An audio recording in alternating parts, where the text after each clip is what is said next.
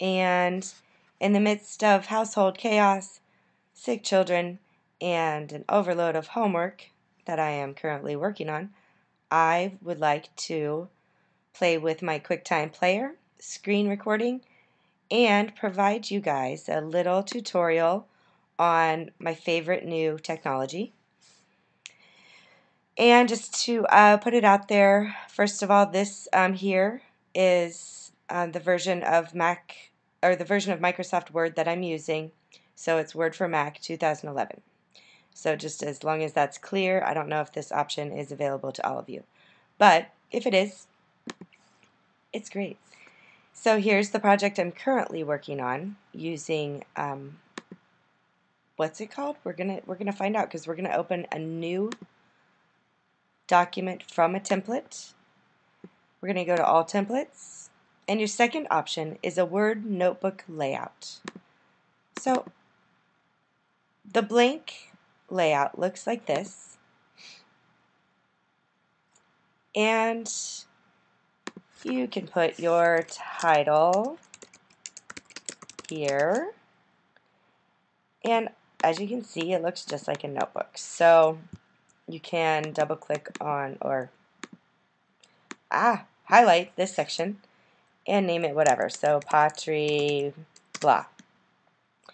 And then here you have the option of doing bullet points, leveled bullet points. You can then switch this to a numbered format or an outline format if you choose, which is super cool. And you've got multiple sections in your document that you can access easily. Now, I'm going to close this particular file and show you what I'm working on, because it's more applicable to us. So close and don't save. And then here is my, I think, mod for, my module for Patri 2.1 assignment. So my first tab here, I have actually inserted a movie straight from a file that was saved on my hard drive. And I can right click on that and play that. And we're just going to skip into the business here. I don't really want to share that whole interpretation because it's not that great. But I think it's pretty cool that we can integrate the video right in there. And then when I go to my next tab, I am starting my study questions, and I'm just going to answer all my study questions there. And then for section 3, I could do this. I think I'm going to have to do this on VoiceThread as well, but I have the option of making this a reflection, and I'm not sure how I'm really going to do this for now, but just as an example.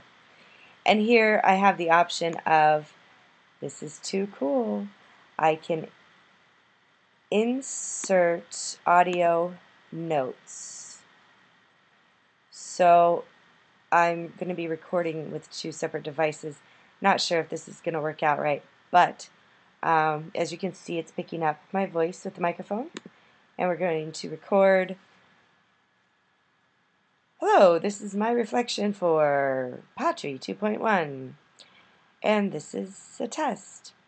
Blah, blah, blah. I don't know. I'm not very creative when it comes to this kind of impromptu stuff. Anyway, stop. And now, and we're going to record. Hello, this is my reflection for... Ridiculous. But anyway, so as you can see, the audio note has been integrated into the document, and you can mouse over where the audio is. So just, a future note, you might want to put reflection here, with an arrow or something, because it's not obvious. But when you mouse over it, there's your speaker. And we're going to record.